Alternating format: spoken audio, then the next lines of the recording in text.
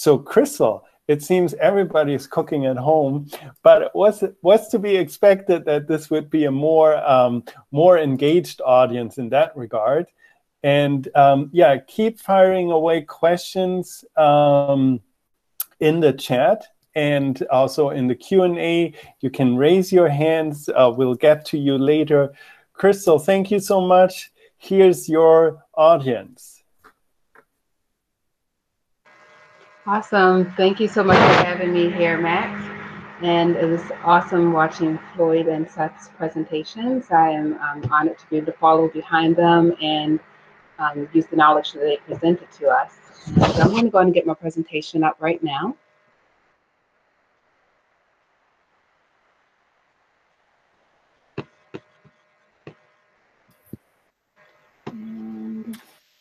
Yes, it's coming. It's coming, and I can see the wrong thing.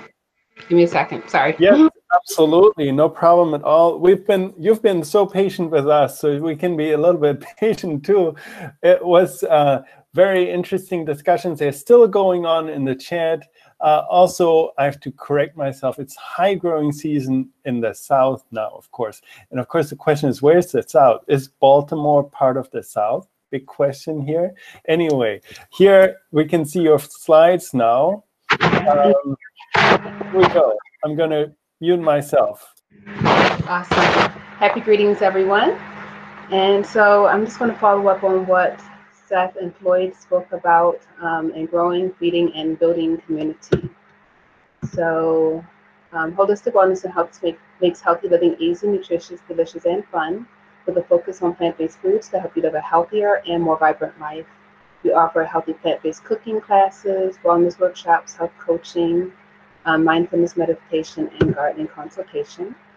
So I use a whole person approach, and I work to improve food justice and sustainable food access. I teach people how to use rescued food, ugly food, and unfamiliar food in an easy and fun way. I'm a forager, gardener, and volunteer urban farmer, and I love to teach foraging, wild food cooking, and farm-to-plate activities. I'm a certified permaculture designer and certified Baltimore City Master Gardener as well. So why is cooking important? So there are a lot of benefits to growing food. And so before I go into that, Seth brought up food as medicine. And so I think that's one of the most important things is to think about, like when you're cooking, but also thinking about your food. Food is medicine. So we have mental benefits. Emotional benefits of cooking are vast. There are programs that use therapeutic cooking to help with mood disorders. So cooking also provides a creative outlet, which is beneficial for our mental health. And the mental effects are enhanced if you're cooking for others.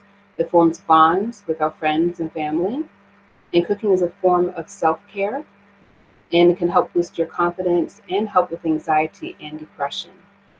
I focus on teaching people easy recipes so that they're not anxious. Some people get concerned about cooking, so I try to find a nice, easy way, an easy approach so that they're not anxious when cooking. And if you think about it, cooking can actually be a meditative practice and can actually ease the mind and relax the body.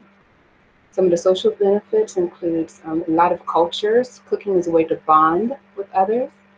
And you can show that you care by cooking for others. People cook in times of crisis, times of celebration, to entertain and just nourish. For physical benefits, we have being able to maintain a healthy weight and maintain good gut health, which is important for our immune system, digestive system, and our mental health as well. Cooking and baking for yourself allows you to be more aware of what you're putting in your body and how it reacts to different foods, how your body reacts to different foods and dietary staples. And there's a study from studying chains of restaurants in Philadelphia where they found that the average meal, which is defined as an entree, a side dish, and a small appetizer, contains nearly 1,500 calories, and that was for one meal. What's more, these meals contain 28 grams of saturated fat and 3,512 milligrams of sodium.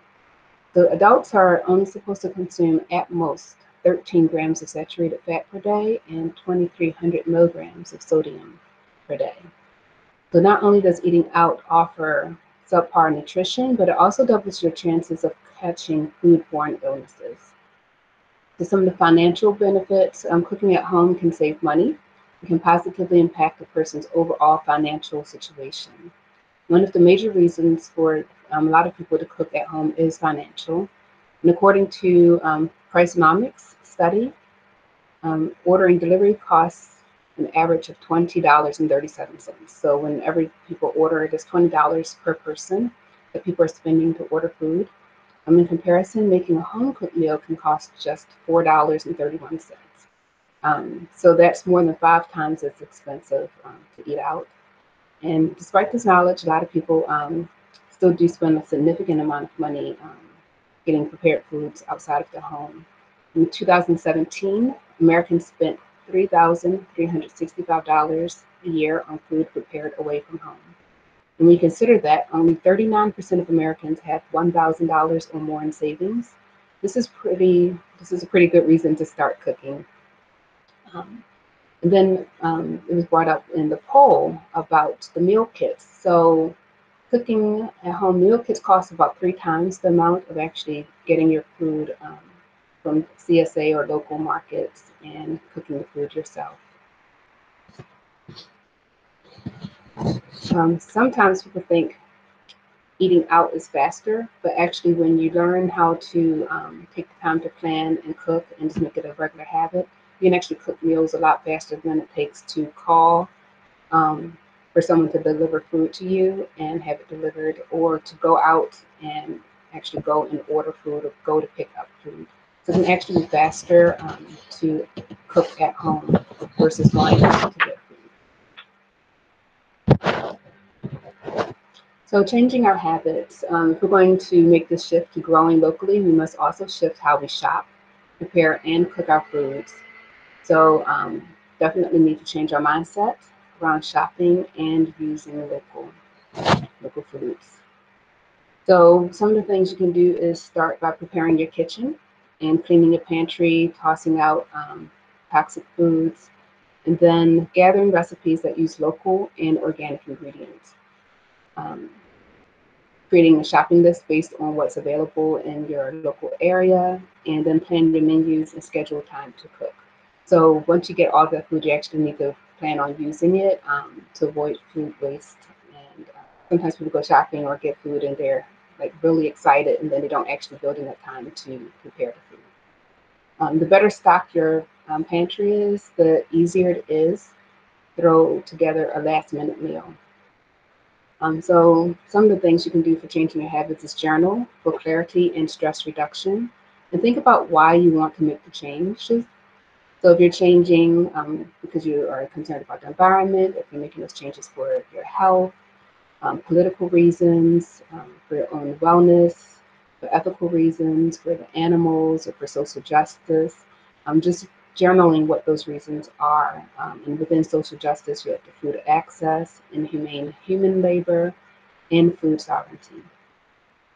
And so some of the things when you're thinking about like, the food that you have, just mix matching recipes. So you don't have to follow some exact, if you're just getting started, that might be a good idea, watch some YouTube videos, get someone to help you learn how to cook. And then you can just like mix and match recipes together based on your flavors, your flavor profiles that you like. Another strategic approach is to use your leftovers and get creative with that as well. Some people don't like to eat the same thing every day, but you can change up like a basic meal and make it into something completely different based on the ingredients you had from the previous day. So definitely when you cook, you are more conscious of food waste as well. And so you can determine like how much you need to cook, you have control over what you're putting in your meals. And if you are cooking like bulk meals, you have control over that, and you can freeze some of that as well. So organic farming practices rely on nurturing the soil to grow crops. So you get actually more nutritious food from organically grown foods. And research has shown that organic food is so nutritious that it's actually considered affordable. So a lot of times, something like an apple can cost 3 times the amount when you buy it organically. So financially, it's like you look at the apple and like, okay, do I want to spend $1 or $3? But the organic apple has more phytonutrients and vitamins in it than a conventionally grown apple.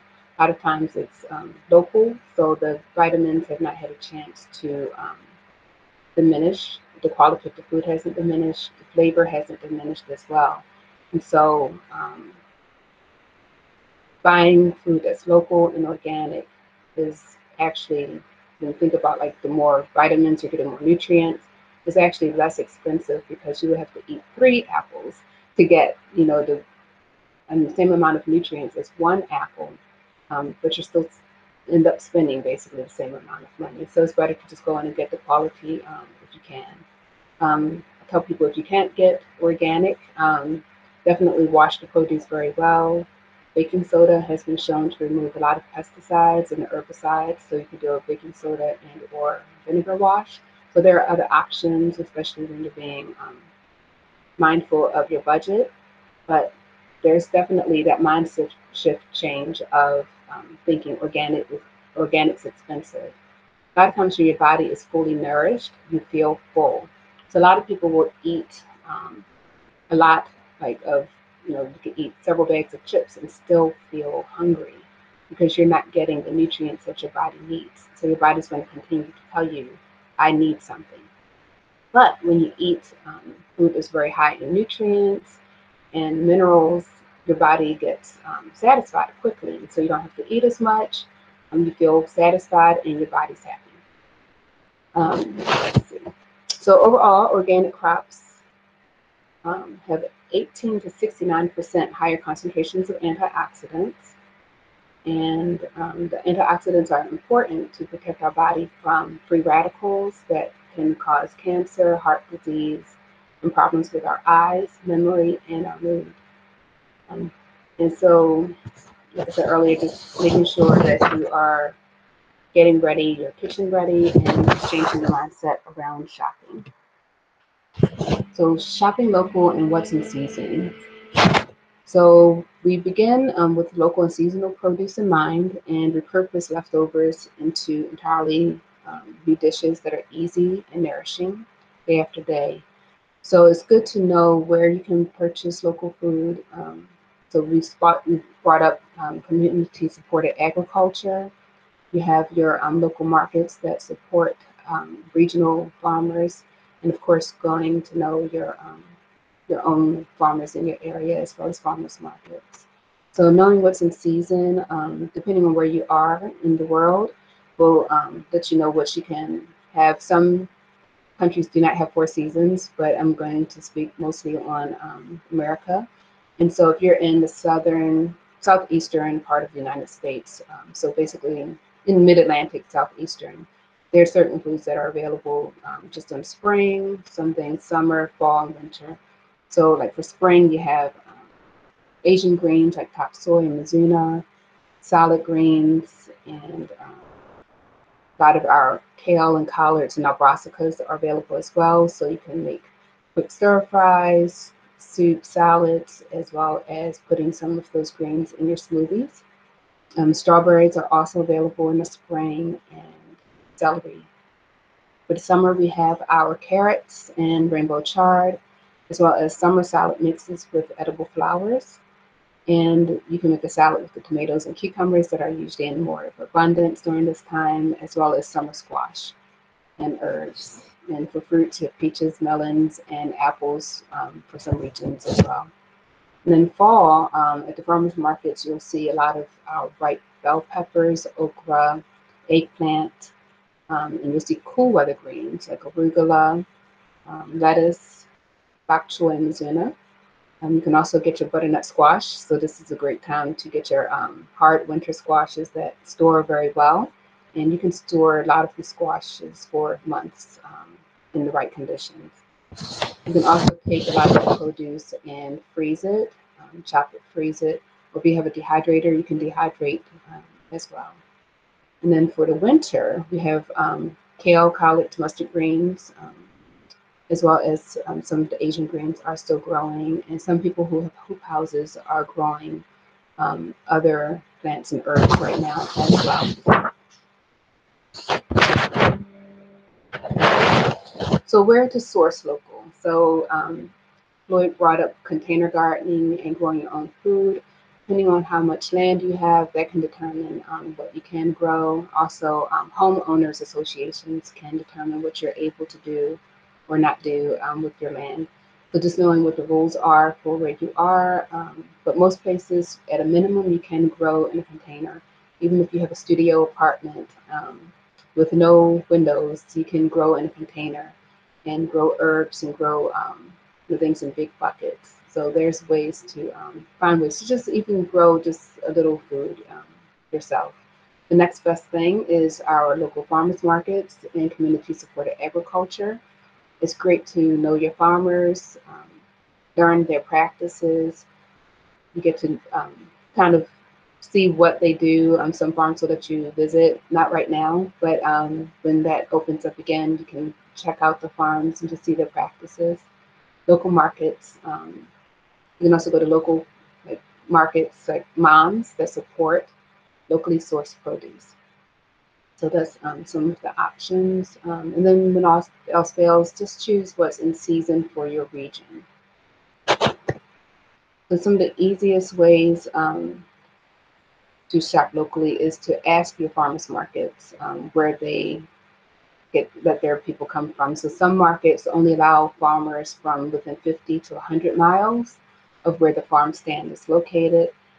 Others will have their market divided. So they will have an area that's just local vendors, and then they'll have another area for everyone. So it makes it easier to know who's in your immediate area and who you can shop from that's close to you. So you can usually find the information just by stopping by the welcome desk or checking online. In a lot of booths at the farmers markets, they will have signs saying where their market is located.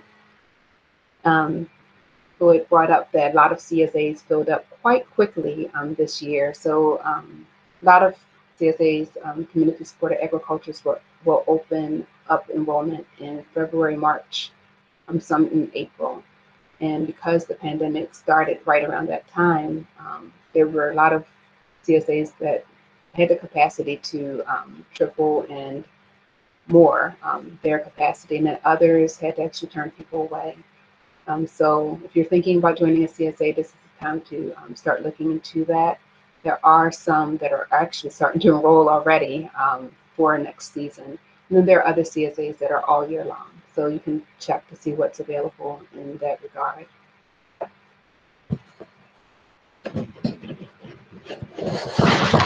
So adapting recipes based on what's available and just learning to use your local produce for current recipes, adding new recipes to your cooking rotation, and joining support group or recipe group. So you can get together, like I said earlier, get your grocery list together, sit down and prepare your menu in advance. And just choosing what's in season right now, you can determine what you can cook. So a website like Yumly actually lets you put in what you have available, what produce you have, and it will put out recipes for you. And it also has the capability of dividing up by dietary restrictions. So if you're allergic to seafood, you can put that in there. If you're vegetarian, you can put that in. Really anything. So it's a really awesome platform.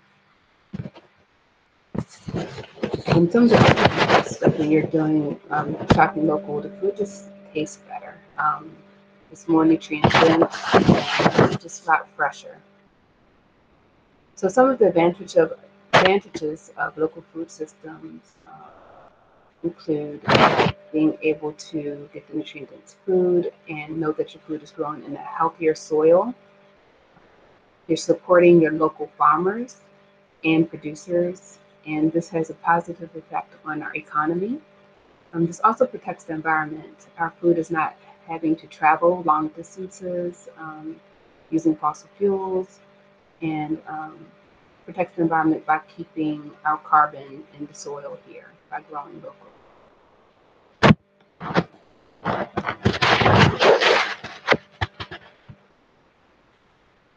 and just basically eating in season helps you connect with your local environment and just like builds more connection as well. So building and supporting community. So local food or locally sourced food helps build the economy and it brings community. You get to know your farmer and it brings together lots of social benefits. So buying from local farms helps create jobs in your community and build resilience. Not only do farmers hire workers, they also shop, use services, and pay taxes where they live. When every region grows a variety of food, then a drought or attack in one region won't make the whole nation hungry.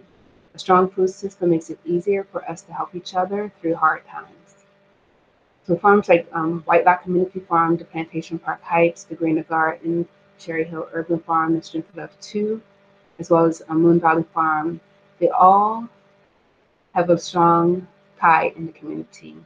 Lots of them provide jobs and job training and training for farmers, as well as providing local produce to communities that otherwise would not have access to healthy produce. They also build community by having community events and having people have a place to go that's safe and welcoming. Then a lot of these farms also have their own market stands. You can check out the websites and Facebook pages to find out when they have their own farm stands. And a lot of them have CSAs, and they also teach our youth how to grow food. So I partner with organizations like the Black Vegetarian Society of Maryland, the Farm Alliance of Baltimore, Future Harvest, CASA, Tree Baltimore, to help build that community and bring information and knowledge to the communities. And I'm also, Floyd brought up, I am a community liaison and board member for the Baltimore City Master Gardeners. And so I definitely encourage people to look to the Maryland, University of Maryland Extension and whatever extension office where you're located for support and help. All 50 states in the United States have extension offices where you can get information and knowledge to grow food. There are programs like Grow It, Eat It, where you learn how to grow the food and cook it. So there are a lot of resources out there. And you can find places to build community and support. You can also find ways to support a lot of these organizations with in-kind support, like editing videos or writing articles. You can provide labor. Some places provide sweat equity, where you can actually go to the farms and learn how to do farming, and you'll get food like stipends or credits towards nice healthy food in your community. So you're helping out your neighbors, you're helping out the farm, and you're helping yourself as well. You can share when organizations are having events, share it on Facebook or just word of mouth, and just supporting each of these organizations, other organizations in your area. Just if not financially, then just or in kind, letting people know what work they're doing and supporting in that way.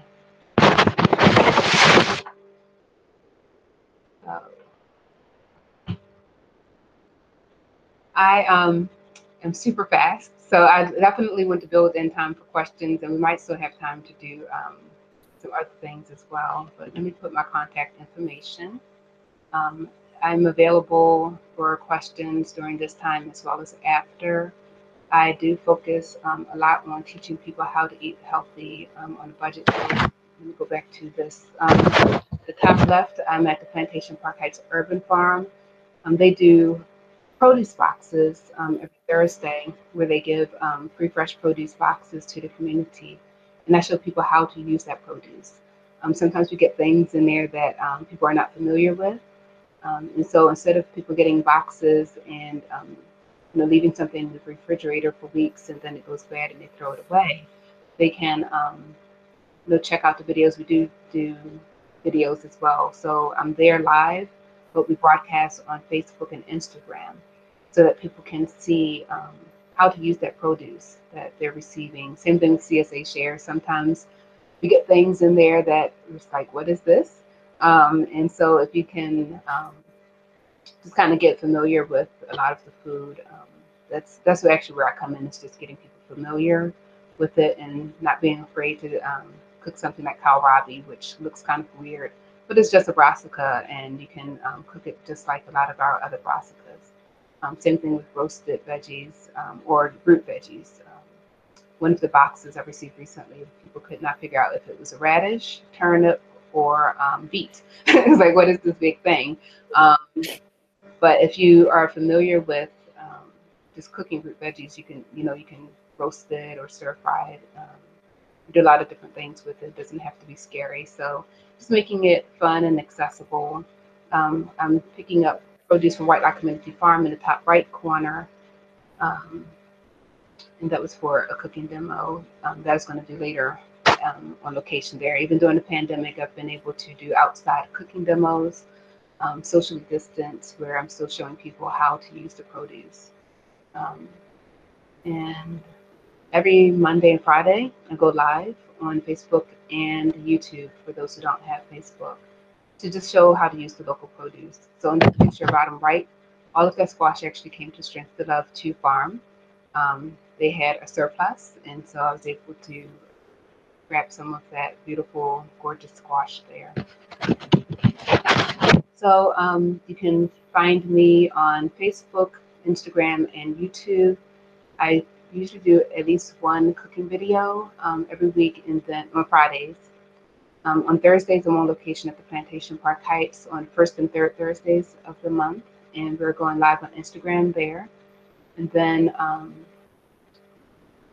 on Mondays, it's like sometimes I'll do wellness workshops. I might do a little gardening, container gardening workshop, or something on cooking as well.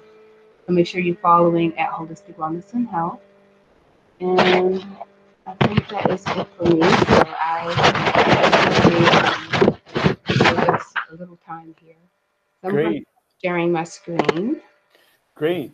Well, thank you so much, Crystal. That was extremely interesting also to see what the different avenues of your work. It's very diverse, and even for people who are not familiar with Baltimore, I think they got a good impression of what you're doing.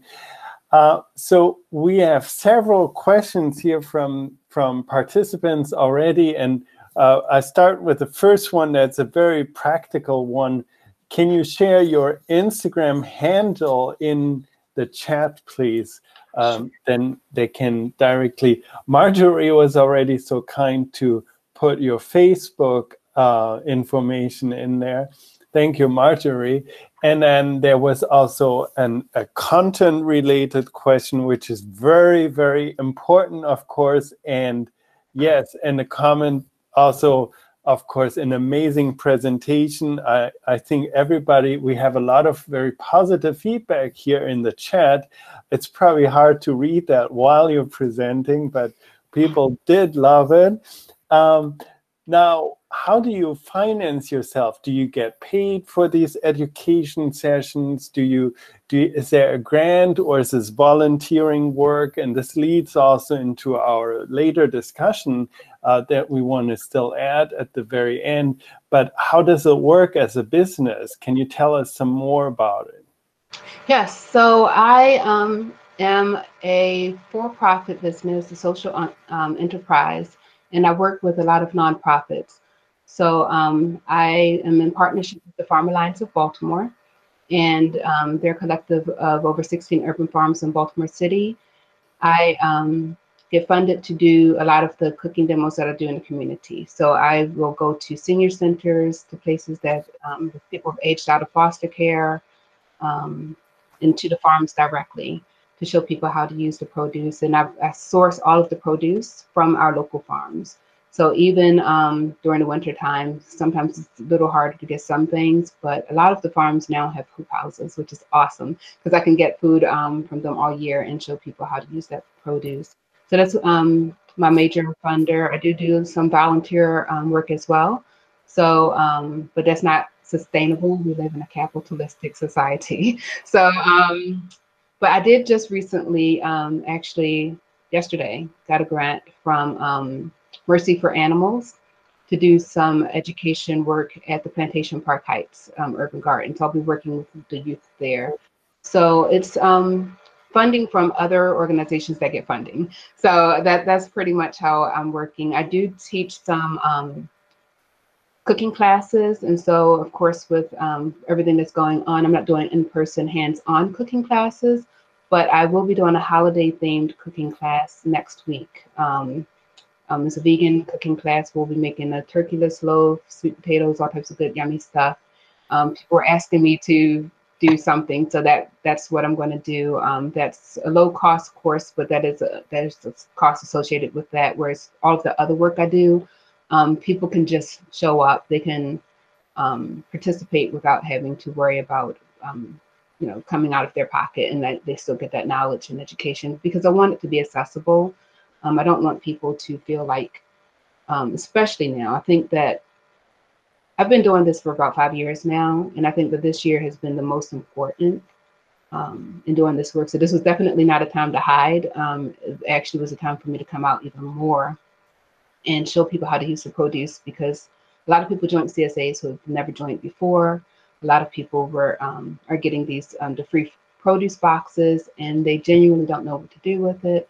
One of the farms I went to, a young man who works at the farm, was like, he didn't even know what to do with a lot of the food himself. So he really appreciated, because at first when the pandemic started, they were just ordering a lot of food out, and that's extremely expensive, and it's not sustainable at all, especially when you're on a budget.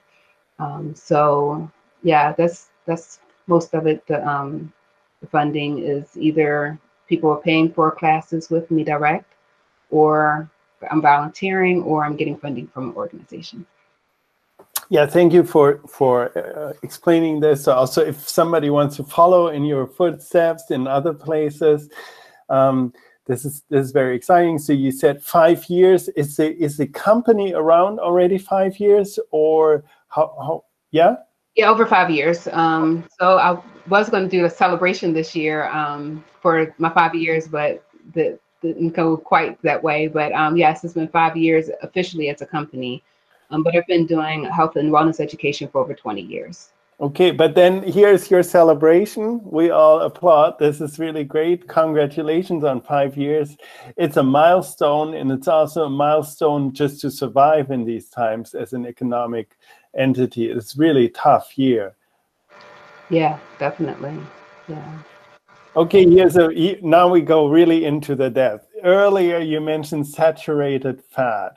I was just listening, this coming from Aaron, I was just listening to a podcast from a leading functional medicine MD discussing fat and the fallacy of saturated fat, promoted by the American Heart Association. They were saying that there isn't evidence-based data relating saturated fat to heart disease, and they are in the process of removing those guidelines, suggesting that there's a limit on saturated fat. Have you read anything regarding this yet? And I think, Aaron, this also links a lot then to the other aspect that's maybe sugar. But yeah, Crystal, this is really very, very specific. But of course, we said you're going to talk about healthy food. So here are the questions that we want to hear more. So I actually have not heard this this particular study, so I need to look that up. But saturated fat has been shown to raise cholesterol and actually cause cardiovascular issues. So I'll be interested to find out what they're saying specifically about that, because avocados contain saturated fat. Coconut oil is the saturated fat. So there are like plant sources of this. But yeah, I need to look that up, because that's my first time hearing that. But they're always changing things and changing data, and a lot of it's political. So you have to know why they did the research and what their end goal is. Why did they do this research? And yeah, and because who is it benefiting? So like, Right. they'll say like dairy is good for you, but most African Americans and Latinx people are lactose intolerant, and a lot of people are allergic to dairy. And so, but a lot of that research is funded by the Dairy Council. So you need to know who's funding, you know, the research, why they're funding it, what's their end goal, their game there. But yeah, I'll look into that just out of curiosity in case I get that question again. Yeah. And same thing with sugar, like there are a lot of different things about sugar, debates about the sugar, how much we can consume, what's good sugar, what's, you know, not so good sugar, eating whole foods, like sugars, like dates, the whole food, very sweet thing versus very processed bleached sugar. So yeah, that there's still a lot of data suggesting that too much sugar causes a lot of harm to our cardiovascular system as well. When the sugar is not processed, it can actually cut, it's like glass in your bloodstream. It can actually cut your the lining of your arteries. And then it builds up plaque, and then that causes all kinds of other issues. So I'm definitely pretty sure that sugar, like too much sugar is bad. If you can't use it, because sugar is one of those energy sources that's meant to be used immediately, not to store or anything like that, because then it becomes fat and causes other issues. Yeah, fructose is different than glucose. Yes, definitely. And how it's absorbed in our bodies and how it reacts, even though overall it's an oats, it's a sugar, the way our body reacts to certain sugars are different. Like agave is definitely super sweet, but it has a low glycemic index. It reacts differently in your body than even maple syrup, which has a lot of minerals.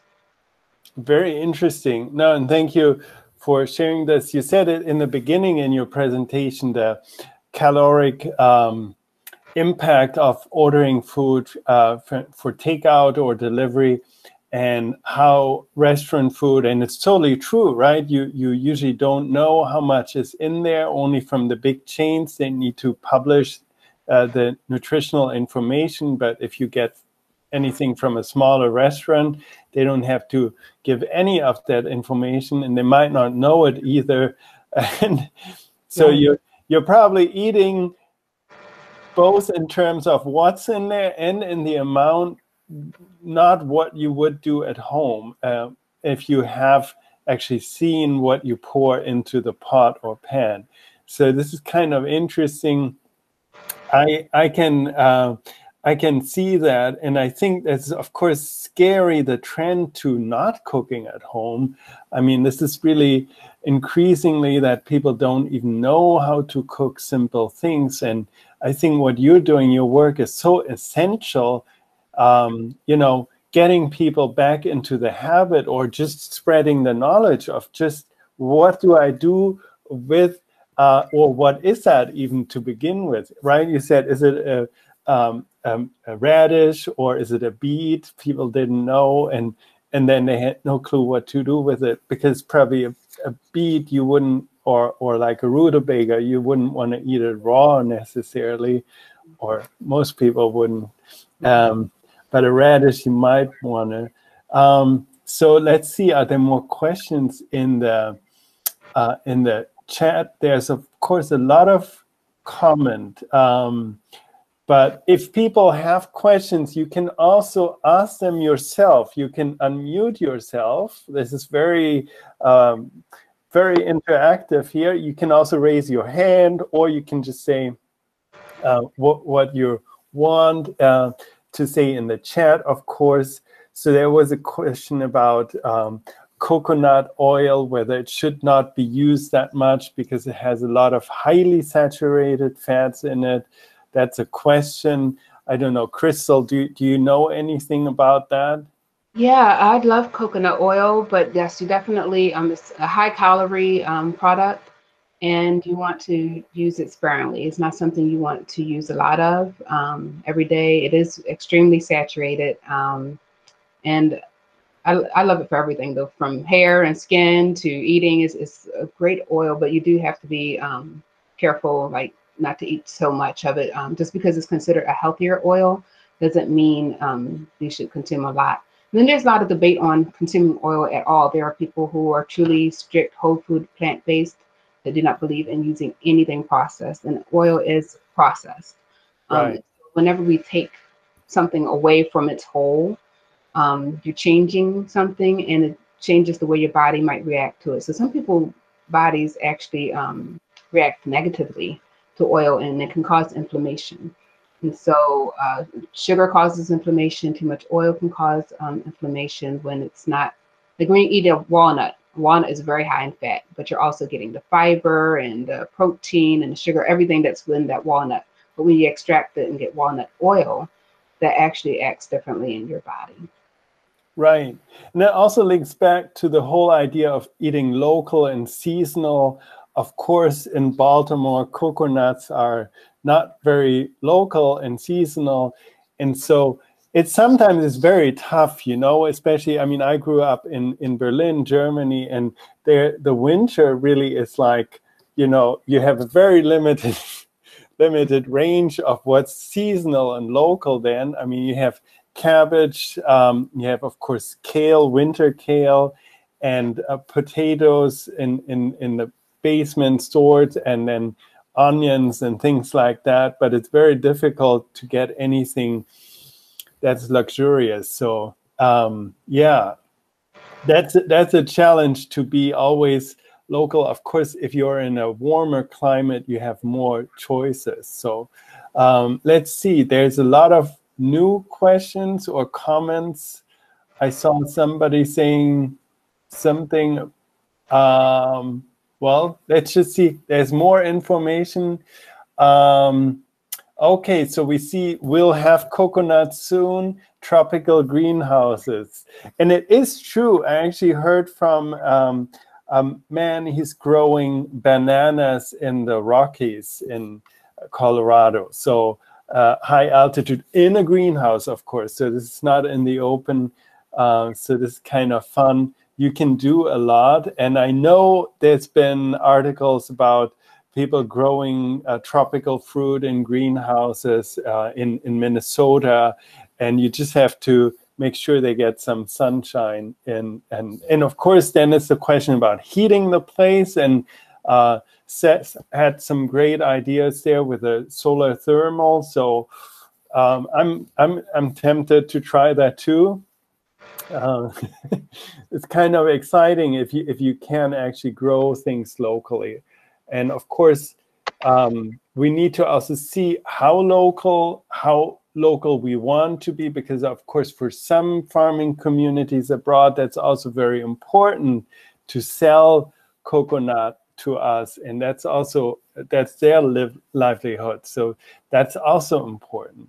But I think it's great to see what you're doing. Also, the discussion here is very active on the sugar fat side. It's like, but it's not everything. Food is not just about sugar and fat. So it's kind of interesting what you said. It's not just the actual nutrient. So if we're talking about fat values, but it's the micronutrients around it, if I can simplify, like what you said with the walnut, right? You can, if you eat the whole walnut, you get so much more than having the compressed oil that comes out of it. And I think that's true probably for a lot of products, fruit juices versus eating a real fruit, etc. And you just concentrate certain aspects of the nutrient, and you get rid of a lot of the fiber and the micronutrients. So I think that's a lot. You said in the beginning, change of mindset. And I think that's really like a big thing, because we're used to having things like little snacks and plastic that we just grab and eat right away, right? So there's no thought process in this, basically. And if you look at some of these energy bars, I mean, it's really, really high sugar, and even if they're organic and healthy labeled, it's still not exactly the same as eating seasonal, fresh, homemade foods. Great. I think it's like an endless. I mean, I'm gonna copy the whole chat and maybe make this available at least among the participants. It's a very rich source, so don't worry if you haven't read all the comments in the chat. We have about 20 minutes left, and I don't want to go over time too much. Yeah, there was actually a question. Could you please copy the chat? Yes, we will do that. We'll share the chat just with you guys, not with the whole world. Any links and links to videos or websites that you posted here,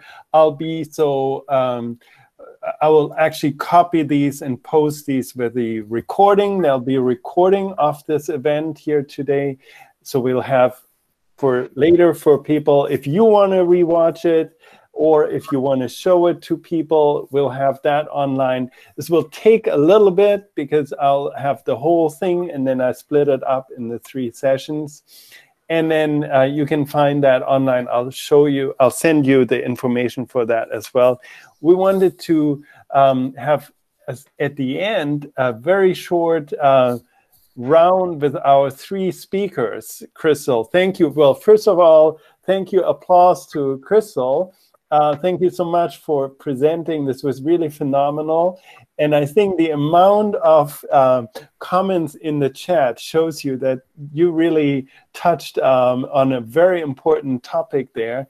I think a lot of people will come and watch your online classes on YouTube and on Facebook. So you said they're Wednesdays, is that correct? Monday and Friday. Monday and Friday, sorry, got this wrong. Okay, Monday and Friday. Is it a specific time or do you change it? 5 p.m. Eastern time. I call it live at 5. Live at 5. Oh, that's why it was live at 5 under the photo. Okay, get this now. 5 p.m. Eastern. Good. Okay, so everybody has this now. Live at 5 on your Facebook. And of course, everybody go ahead and like the Facebook and of course the Instagram and subscribe to your YouTube channel. And then that will also help push out the word. And also think about, we talked about the need for starting to grow, to farm wherever you are. But of course, we can also think about what you're doing. That kind of business is so important if we can do this also in other places. I think there's tons of places that are in need of having this whole system approach, because you're so right. You talked about the guy working at the farm who was farming this, but then didn't know what to do with it, right? So that's only part of the equation, is to grow it. The next step is people need to know what to do with it. And just a reminder of people in the US, and this is the official government numbers, we throw away about 40% of food gets thrown away. And that's probably a low number because it's a USDA number. So it's probably trying to kind of go on the nicer side of the spectrum. But so it's a lot, in other words. It's a lot of food that gets tossed away, either because people forget about it or they don't like it anymore. And it's so important to know what you said in the beginning, organizing your pantry and your kitchen so you can actually use that. It's phenomenal. We could probably do a whole day on this, whole workshop, I meant to say.